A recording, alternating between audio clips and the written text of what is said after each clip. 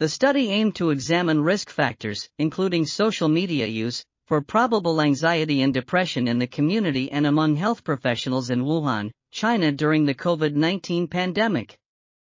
The survey was conducted via WeChat and included 1,577 community-based adults and 214 health professionals.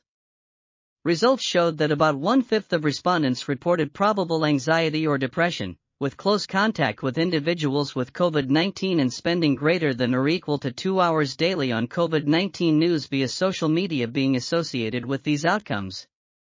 Social support was found to be associated with less probable anxiety and depression in both health professionals and community-based adults. The study suggests that caution is warranted when it comes to excessive use of social media for COVID-19 news, as this may contribute to an infodemic and emotional contagion through online networks. Online platforms may be used to monitor the toll of the pandemic on mental health. This article was authored by N.I., Michael Y., Yang, Lin, Leung, Candi MC, and others. We are RTCLTV, links in the description below.